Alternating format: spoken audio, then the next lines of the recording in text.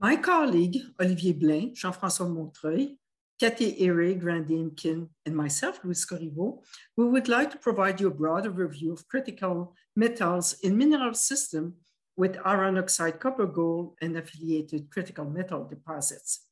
To do so, we will be using the superb field exposure of the Great Bear Magmatic Zone that is located in northern Canada. The Great Bear, exposed along 450-kilometer long belt, comprise quite a variety of mineral prospects and mineral occurrences with the following metal enrichment and endowment, as well as two deposits, Sudayan, which is a bona fide IOCG deposit, and Nico, which is an iron-rich gold, cobalt, bismuth, copper deposit. Mapping and geochronology across the belt indicate that all those mineral systems were formed coevally and through the ascent of voluminous hypersaline to saline fluid plumes that were pulled in the mid-crust and ascend towards surface and laterally along fault zones. Doing so, during ascent, they developed a whole series of consecutive alteration phases where there was continuous recharge and discharge of metals in the fluid plume through the regional scale intense metasomatism. As the fluid plume rise, it also induced a steep thermal gradient towards surface. As the fluid plume reacts, the first thing it's going to do is albitite corridor along fault zone and subvolcanic intrusion. For example, we have here an andesite that has been totally albitized along one of those corridors. In the process, all the minerals have been of the ores has been transformed into albite. Any elements that were not stable in albite have gone to the fluid plume, and sodium, aluminum, and silica are now stable within that albitite. But as soon as the albitite corridors are formed, the fluid change physical chemical conditions. If there are carbonates, it will precipitate skarn, but after that, it's going to form a high temperature calcium iron alteration phase with amphibole, magnetite, apatite, and epidote, as well as precipitating light rare thorium, vanadium, or tungsten. Most systems will go directly to a high temperature potassic iron alteration phase where K feldspar, biotite, magnetite, and copper sulfides are stables. There is also precipitation of gold, silver, some cobalt, very little, some rare earths, and some uranium. But really in sedimentary basin, there will be a transitional phase of high temperature calcium, potassium, iron alteration with amphibole, magnetite, biotite, K feldspar, as well as a whole series of cobalt and bismuth minerals, as well as in some cases, nickel, and precipitation of gold, but copper will be very small at that point. At the high temperature potassic iron alteration phase, this is where we're precipitating bona fide IOCGs that belong to the magnetite group. And then at the low temperature potassic iron alteration phase with its variants with calcium and magnesium, fluorine or CO2, then we will be precipitating quite a variety of copper sulfides, hematite group IOCGs, as well as silver, gold, light rare earth, uranium, molybdenum, some tungsten, some cobalt. At the end, towards surface, we will be forming epithermal system, and across the system, we will also be forming vein type mineralization and lots of quartz and carbonate veins. As the fluid plume reacts with host rocks, as I said, it totally changes mineral assemblage, which means it's also totally changed its bulk rock composition. And to portray that, we have developed a barcode of sodium, calcium, iron, potassium, and magnesium, where most host inuescent sedimentary rocks, and of course the metamorphic derivative, will contain 3 or 4 dominant cations. The andesite I just showed you will be somewhere around here. However, as soon as this andesite gets transformed into albitite, like most other alteration phases, bulk rock compositions only have 1, 2, or 3 dominant cations. In the case of albitite, it only has sodium, as only albite really is the dominant mineral. So if we look at the evolution of the whole system as it rises towards surface, then you can see that each alteration species and the transition will have very, very significantly different composition, each with 1 or 2 or at a maximum of 3 barcodes that will dominate. For this talk, I will show you a bit of the data from the Josette rare earth deposits in Quebec, which occur at the high temperature calcium iron alteration species. We will look at the critical metal rich, iron rich cobalt, bismuth, gold deposit, taking as an example the Nico deposit in Canada in the Great Bear Magnetic Zone.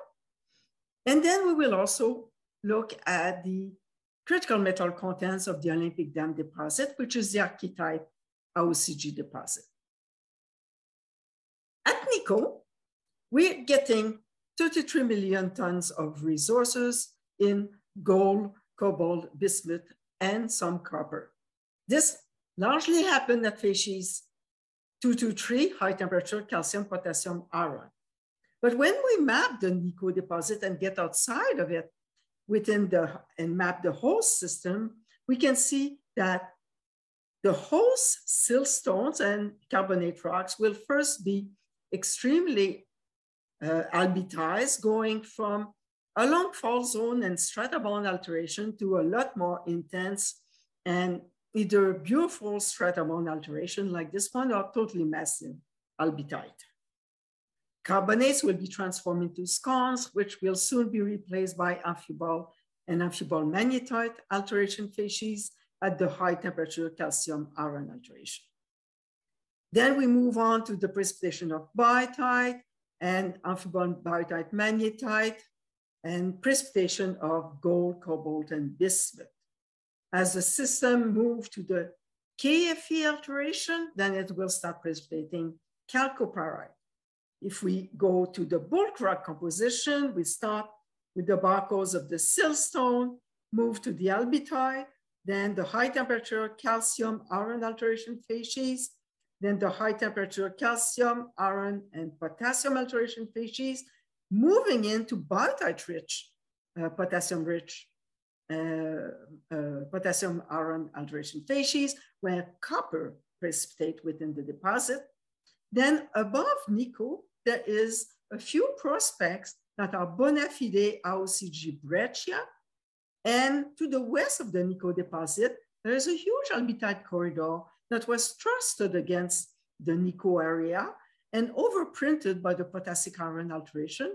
And interestingly enough, all the uranium of the system seems to have been trapped in this albitite-hosted region. If we plot the barcodes on the log diagram and compare with bulk rock composition, we can see that the Nico deposit is significantly enriched in gold, in indium, in bismuth, in tungsten, and in cobalt, while the rocks that were affected by potassic iron alteration species are enriched in uranium and copper, and to some extent they have enrichment locally in light rare earth. If we use the reserves of the Nico deposit and compare it with the resources of deposit, we can see that Nico has a lot more cobalt concentration than Olympic Dam, for example, than the Sudbury magmatic nickel copper deposit. However, the Blackbird resources in the US were even richer in terms of resources. Nico is iron oxide rich. Blackbird is very similar, but it's iron silicate rich. If we look at the bismuth and compare it with bismuth mine and deposits, then we can see that Nico has very high content. And if we look at the partitioning of element, then we can see with the barcodes that the Nico deposit has uranium content that are much lower than continental cross values, while the southern breccia, with its potassic iron alteration, is much enriched in uranium. If we take Olympic Dam, we have a granite that gets brecciated, it gets potassic altered, and then more and more infilled and replaced by hematite. The barcodes evolve towards very, very, very iron-rich component. And as it does so, the copper increase. Now, if we look at the critical metal endowment of the Olympic Dam deposit, based on 10,000 geochemical analysis provided by BHP, then we can see that there's quite significant enrichment of rare earth compared to the continental crust values, as well as in gold, tellurium, silver, bismuth, moly, tungsten, and especially copper and rare earth, and especially the light rare earth. Currently, what is being extracted from the mine is gold, silver, uranium, and copper. If we look for heavy rare earths, then we have to go to the high temperature calcium iron alteration species, where iron oxide apatite deposit form. However, if we look at the high temperature calcium iron on the rock chondrite rare earth diagram, it will plot along that green line. Iron oxide apatite deposit will plot along this pink line from the, and this is all from the Great Bear. However, as soon as you remobilize or recrystallize IOA deposit, then you can form heavy rare earth rich ore zones through remobilization of the rare earths into apatite britolite veins, such as rosette, or to rare earth rich breccias, such as peerage. In the Great Bear, along a major fault zone, there has been huge recrystallization of IOA mineralization, and that's where we're finding our highest rare earth values among all the prospects. If we plot the barcodes of the Corriveau system and its Rosette deposit, then we can see that the heavy rare earth enriched rocks and the light rare earth enriched rocks are both the high temperature calcium iron alteration, the IOA mineralization that has been remobilized as a vein with apatite and britolite.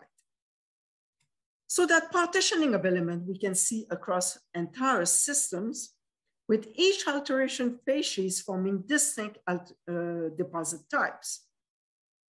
Each alteration facies also form very distinct metal association. And this is very important because it tells us that if we have any of those facies, we should be looking for this type of deposit and this type of metal association. In addition, if we find one alteration facies in an area, then we should be looking for the others, and we should be looking for where the others could be extremely abundant. And here, geophysics can be an extremely important tool. However, if the systems just so simply go from bottom to top without disturbance, then it's uncertain that you can form significant deposit. What you want is the system playing yo-yo through emplacement of magma, like renewed mafic dikes, ultramafic, felsic, whatever. It will bring the temperature of your system to a higher level. It will allow the system to go back to higher temperature alteration facies, cool down again, precipitate the metal that comes with the alteration facies that is cooler. And if you have more magma, you're going back down, you're going back up, you're going back down, you're going back up. If you're bringing external low temperature fluid within your fluid plume, then you go up and you have the ability to make other type of deposits. And it's the same thing through faulting. And also if you have different at host rocks, or if your fluid plume has different oxidation state, then you may not only form iron oxide deposit, but also iron carbonate, iron silicate, iron sulfide rich variants. And that is to be kept in mind. So you can put all your alteration observation within this diagram for each of your deposit and start prospecting and start interpreting your system and the prospectivity of your region. For example, if you find Oak Dam East, you should be looking for Oak Dam West. In Australia, it took 20 years to do that step and find a major IOCG deposit in addition to the Olympic Dam deposit. And let's not forget that each of those alteration facies can precipitate extremely high content of any commodities, such as the Merlin deposit. So I would like to say thank you so much for all of those who helped us, in particular Fortune Minerals and Robin Gold, who have allowed us to study the Nico deposit. We have a GAC special paper coming out very soon, and we will have a short course at the GAC-MAC meeting in Halifax, and I welcome you to our short course, and I look forward to discussing any of your ideas or any of your mineral system. Thank you so much.